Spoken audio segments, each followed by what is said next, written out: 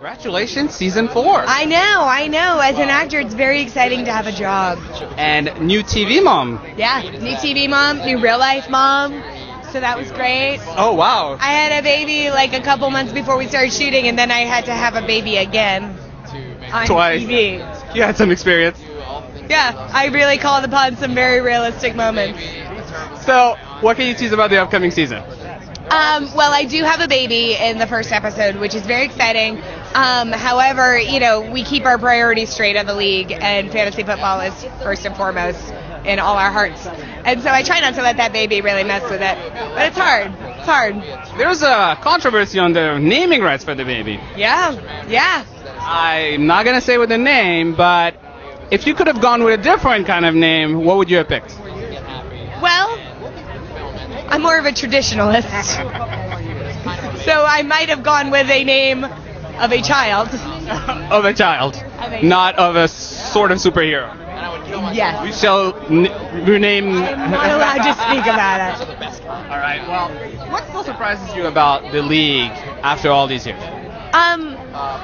Our fans are such fans, and I love that. It's so cool to be a part of something like that, where, our fans are sports fans, so they know how to be loyal and, enthusiastic. Enthusiastic. Well, I think that's the right word. However, those characters they're wrong. They do some wrong stuff. You know what? You do wrong stuff. I do wrong stuff. We all do. So if you were to meet them in real life, you'd be totally cool with it. Yeah. Pretty cool. Yeah. Absolutely. Well, what do you think? Especially Jenny. Yeah, Jenny's a cool one. Pretty rad. Jenny keeps it all together. Yeah, that's right. She's a mom. She's got a baby. That's right. A kid. We have responsibilities. Yeah. She's just competitive. That's the only thing. Can't help that. I can't help that. And what do you think exemplifies a league moment?